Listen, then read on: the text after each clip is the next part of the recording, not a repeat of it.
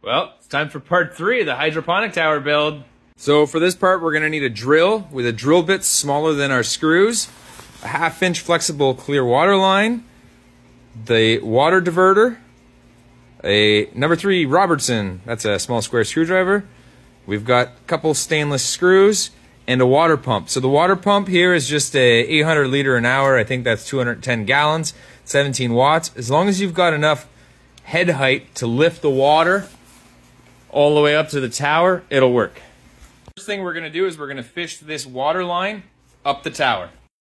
It's probably easier to fish it through and all the way down than it is to try and work your way up. So we're just gonna fish it down, and then we're gonna grab it once it comes out the bottom.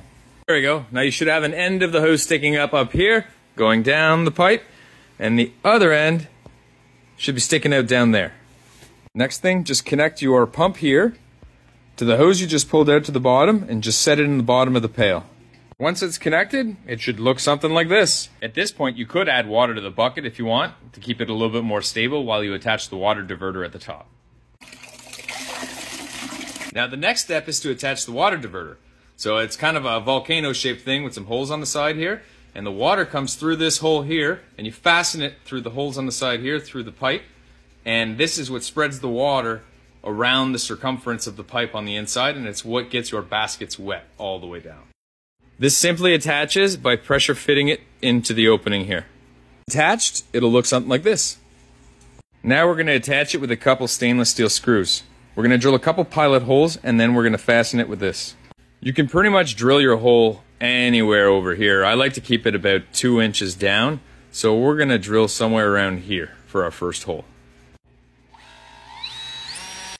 Once the pilot hole is drilled, all you have to do is insert the screw till it almost pokes out on the inside, and then line up the diverter and tighten it up a little bit, but you want a gap all the way around the inside. Let me show you. So you can see my screw just poking its head out right there from the inside of the pipe. We're going to insert it into that tab right there, and we're going to try and leave a space all the way around this diverter on the inside of the pipe. So that's the first side we did. We're going to do the same thing to this side. I've got the screw set, but it's not screwed in all the way. We're going to screw it in until it goes into the diverter, but we won't suck it back. We want that spacing all the way around. All right, well, that worked out great. You can see the spacing all the way around there. Well, that's what you want, because you want the water coming out of the hole in the middle and going all the way around the circle and dripping down the walls. Now reach the point where we can turn it on and see how the flow of water is and adjust it if need be.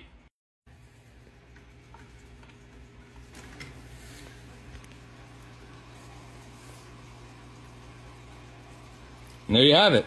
There's our distribution cap, evenly dispersing the water throughout the inner sides of the tube.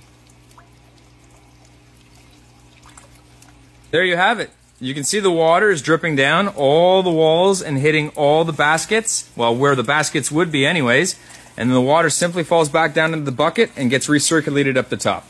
What's left after that is to put our net cups in with our plants. Those just slide right in, just like that. Finally, just grab your 4-inch cap for a pipe and slap it on top, and that's it.